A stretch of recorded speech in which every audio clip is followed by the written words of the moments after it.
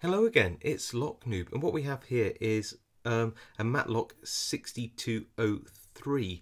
Now, you might not be familiar with MATLOCK. It's a brand of locks which we can get in the UK, and they make locks like this. I say they make locks like this. Looking at the key, I'd hazard that Federal actually make locks like this for them, which I actually have no problem with whatsoever. I really like Federal locks. This is a great lock as well. And I bought it because it's all brass. I have to admit I didn't quite look hard enough and I didn't quite realise that this was a combination lock, but you know, that's where we're at.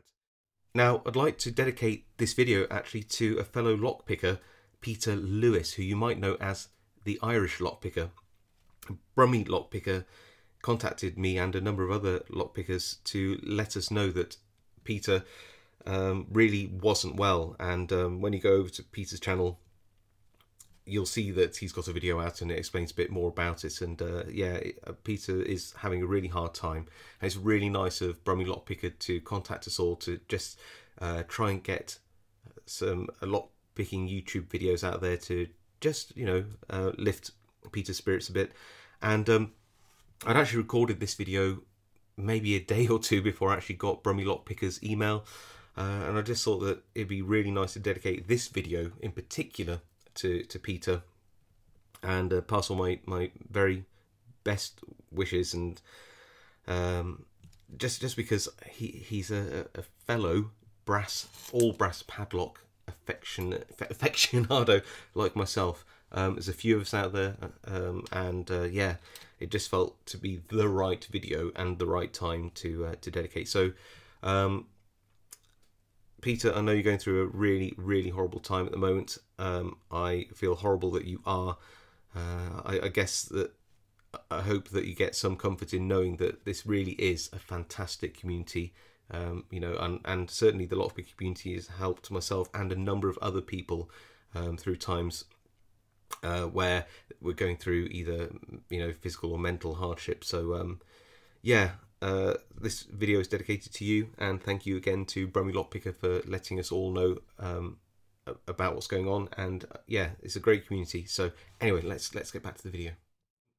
Anyway, I thought I'd have an explore of it. It's not often I get a fully laminated combination lock to have a look at, and yes, it's all set to zeros as it would be out of the packet. There we go. Opens up. Now, the first thing that I did was think, can you pull the shackle when it's all locked up? So mix up. Can you pull the shackle, and can you feel any difference in the dials? And the answer is no. And I thought, well, can I depress the shackle and feel a difference in the dials? And the answer is still no. Then I thought, well, what if you get a little probe like this and then feel down the side for any gating in the wheels? So I did that, and the answer is still no.